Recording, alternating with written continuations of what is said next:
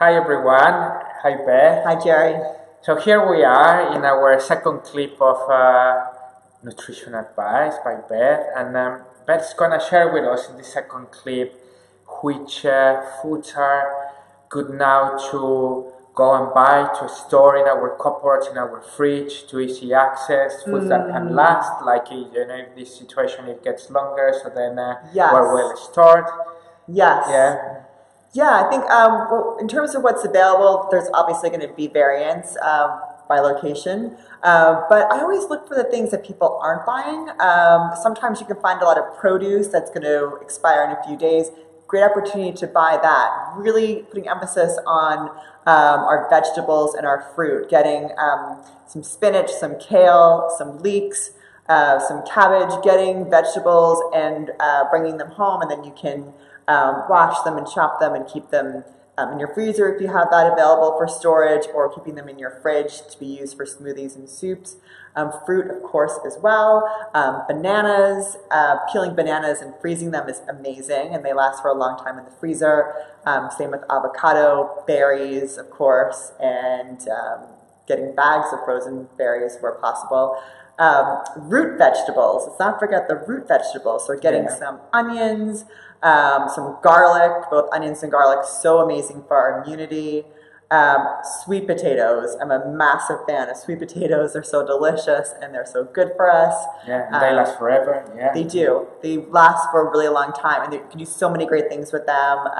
You can make them into wedges for delicious, almost like fries, delicious sweet potato fries. So of course there's that. Then two more things. One for cupboard and longer storage. We have our lentils, our red lentils, our beans, legumes, tinned or dried. Great time to start making them from dried. If you've not done that on a regular basis, give it a go. You can get big bags, getting some oats to keep in your cupboard. And I love having a nice jar of tahini, which is the sesame seed paste. Sesames are so rich in protein and calcium and zinc, so good for us. Tahini paste is delicious, and you can make sauces and so many good things with it. And also having in our cupboard some maple syrup or some honey for sweetening.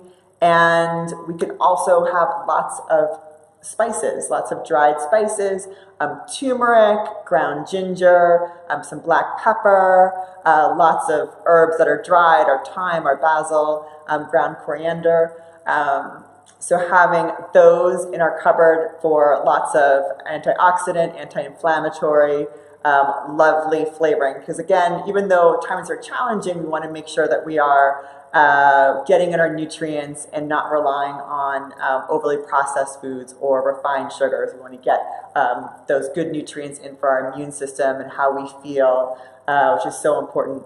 And if I might also just add, if you are at your gardening shop or your supermarket and there's an opportunity to buy some seeds and use your kitchen to grow some of your own herbs over this time. I mean, how lovely to be growing something during a challenging time. If you have a bit of extra time to if you have a little extra time, or maybe it won't even take that much time, but just growing a little bit of herbs in your kitchen lifts our mood, and then we have a little resource right there that's ongoing. Maybe I should give it a go to growing some chilies now. Yeah. Ooh, some chilies. Yes. Well, thank you very much. These are great tips. So many different foods that is easy to find, and then even that, as you say, it's not necessarily what is missing in the supermarket that we need to look. Like there's a lot of things that you mentioned that are there now. That are there now. The broccoli, the cauliflower, the purple sprouting broccoli, things that you may not necessarily always go for, get them now and keep them and use them for your soups and your stews and your smoothies. Fantastic. Well, thank you very much. Yeah, thank you everyone. Thank you.